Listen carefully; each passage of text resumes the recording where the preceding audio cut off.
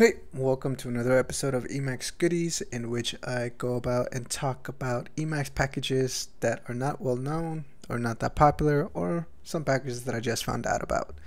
Anyways, the package for today is called 𝗦𝘂𝗽𝗍, which is a pretty simple mode. The only thing it does is it runs hooks at midnight. So, pretty useful. We'll see.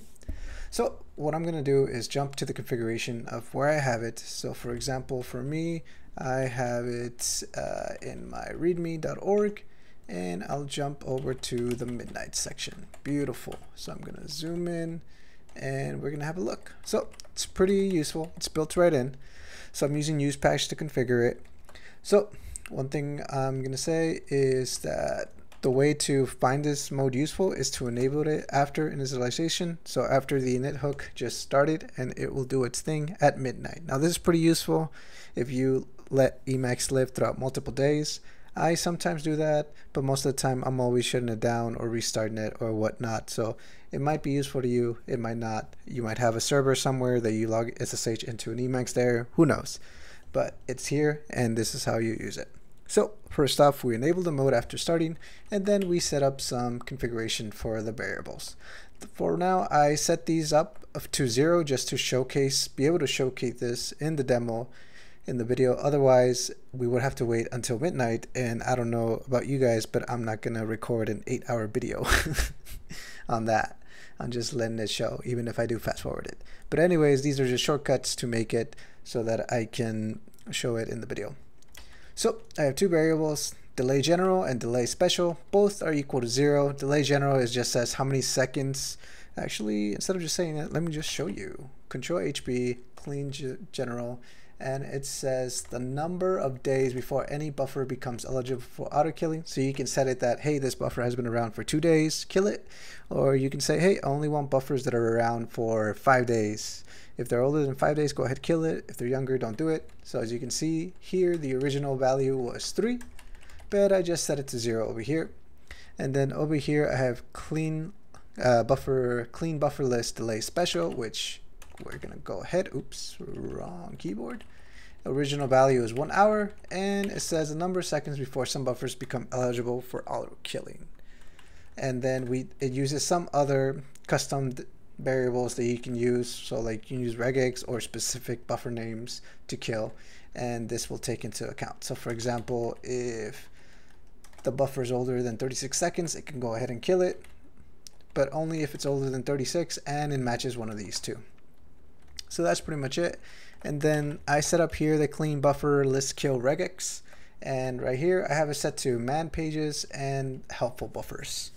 Okay, so let's go ahead and look at the source code, because by itself midnight does not really do anything. It just runs hooks. It's what's in those hooks that's actually pretty special, that does the heavy lifting. And I would say that midnight mode actually kind of has two modes or two functions, one that runs hooks at night and the other one that cleans buffers. So we're gonna go ahead and look at the file right now. So let's go ahead and open it, and let me just focus on this one.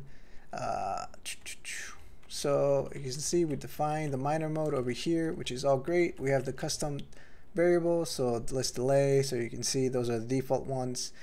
The regex was just the man, but I added the helpful stuff, so you'll see. And then some other stuff. So all these buffers are definitely going to get killed, because most of these you don't really use them after a while. And over here we have buffers to never kill, so scratch and messages. It's up to you if you want to kill everything or nothing. So everything is customizable. Of course, you got your regexes, so no big deal. Now the part that is actually useful is, or at least the function, is this one, clean buffer list. So this you can extract it by yourself and just use it, or you can load up midnight and then just don't even use the hook, just load it for this function, the clean buffer list, because this is a pretty handy function. It goes ahead and kills buffer, and it even logs which one it kills and which one, and some metadata for it. So right here in the message buffer, you'll see when it says, oh, killing this buffer or killing that left, or whatever it is. So I'm not going to go over the logic, because I'm pretty sure you guys can read, and me going over the logic is not really anything interesting. You guys are just here to learn about midnight, how to use it, and what's it look like when you run it. So I am going to run this in the clean buffers list. So we'll pretend that it's midnight and the hook runs this function. But before I do that, I want to say that if you want, this mode is actually pretty small, around 200 lines. So was it 225 lines? So if you guys want, you guys can go ahead and read it up, how it's set, how it's created, which is pretty nice little read. It's pretty handy, pretty cool. And let's see, it was from 1998, which is pretty insane. So 1998, damn. It's been here for a while, and I guess not a lot of people know about it or use it. As usually, Emacs is huge, so you can't know everything.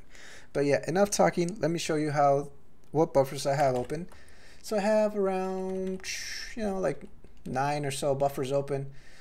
But the first one is in the message over here. It's gonna print out what it killed and what it hasn't. So let's go ahead and do clean buffer list mode, and we'll go ahead and call it. And if you can see, there's some output on the bottom, killing _LDOC for unless, whatever. But if we go to the message buffer, messages, you can see right here that there is some log output. Let me recenter it. So scratch, mini buffers, all those, and it even says if it's killing something, killing midnight, killing readme, dashboard, all this is doing all of this, which is pretty useful. It's pretty cool. So if you want a way to easily manage automatically, use midnight hooks. I'm sorry, not the hook, but the mode, midnight mode, and add whatever functions you want to run, or if you can just add or call the clean list buffer function, which is still pretty handy by itself. You just have to configure it. But yeah, that is pretty much it in a nutshell. If we look at the iBuffer, which was killed, but now we recreated, we see that we pretty much only have scratch and messages, which are the ones that it should not kill, and then type break mode, which is something else that I used. I made a video about it, which I use all the time now. But yeah, that is pretty much it. Let me know if you found this useful, if there's any other mode I haven't talked about, or anything else. Thanks.